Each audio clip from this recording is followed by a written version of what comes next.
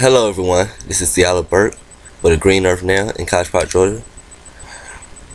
This is a continuation of my Destroy the Earth campaign.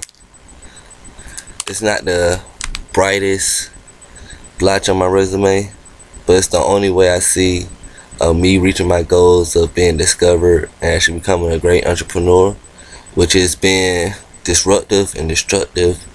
And to the government or FBI says he either has to be killed or we have to bring him in.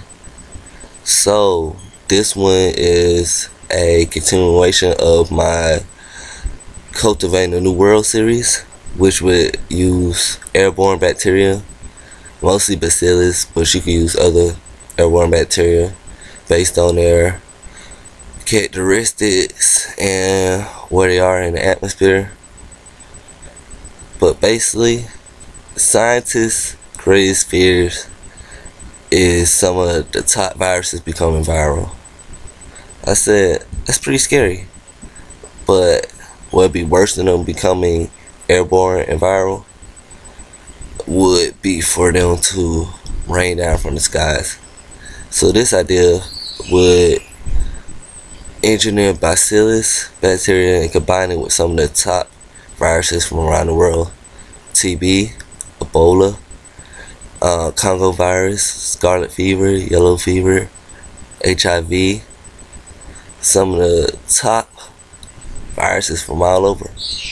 So now, when you breathe air, you breathe the virus too.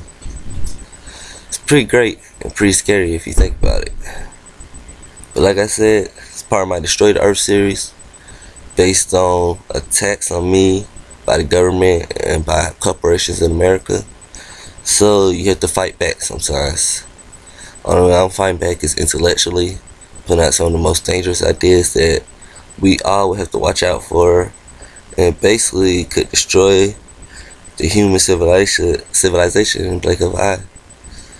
So talk to your government, tell them stop doing stupid stuff, and maybe we won't get destroyed by one of my ideas that's been engineered by a terrorist organization that's being backed into the corner, or a government with nothing to lose. So Airborne signing out from College Park, Georgia. Fuck with me and Green Earth now.